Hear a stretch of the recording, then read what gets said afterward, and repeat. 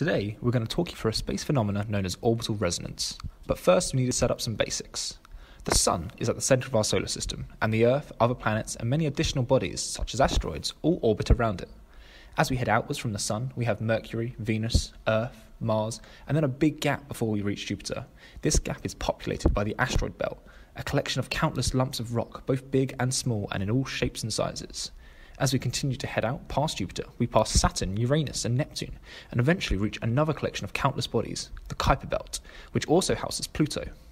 Orbital resonance occurs throughout the solar system, including shape in Saturn's rings.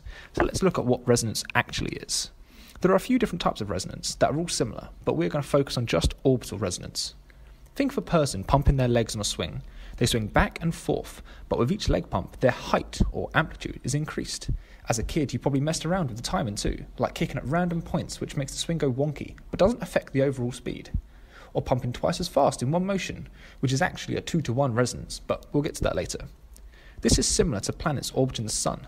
If an orbiting body has no external forces applied to it, apart from the one keeping it in orbit, then it will continue to orbit at the same speed and frequency for a long time. If another planet comes close enough for it to feel an effect, then their gravities will give each other a little kick, much like the legs pumping on the swing.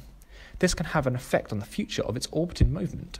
There can either be random orbits giving no overall effect, like the random kicks on a swing, or the planets are synchronized, and there can be periodic orbits, meaning that one planet can start to speed up as the other slows down. This is exactly how Neptune was discovered, where astronomers could measure something in the solar system giving little kicks to Uranus's orbit. The asteroid belt is one such place that experiences a multitude of resonances.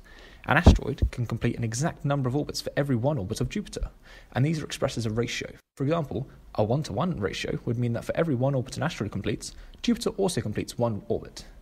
The most common ratios are 3-to-2, 4-to-3, and 1-to-1 asteroid orbital resonances with Jupiter, which are populated by clumps of asteroids that all stick together due to their common resonance. Orbital resonances can destabilize orbits, causing the bodies to change their motions year by year until they are completely in a different orbit. For small bodies, destabilization is actually far more likely and results in a curiosity known as the Kirkwood gaps. These are locations of gaps in the asteroid distribution, where asteroids have been ejected from these almost empty lanes by repeated perturbations from overlapping resonances. Sometimes, an asteroid will pass too close to a planet and be ejected from the asteroid belt entirely. Many of these circumstances apply to the Kuiper belt as well, with the Kuiper belt existing beyond the orbit of Neptune, hence the common name trans-Neptunian objects. It too, like the asteroid belt, is a clustering of objects in an orbit around the Sun, but the area is much larger than the asteroid belt, extending over 1,000 times the size of the entire inner solar system. There are different dynamical classes of objects in the Kuiper belt. Firstly, there are QB10s, which are in a relatively stable orbits due to their distance from Neptune. They are not in resonance and so receive random tugs from Neptune, which have no overall effect. Next, we have Plutinos. These objects include Pluto and are in a 2-to-3 orbital resonance, meaning that Neptune orbits 3 times for every 2 orbits of the Plutinos. Lastly, there are Teutinos, and as the name implies, they orbit once for every 2 of Neptune's.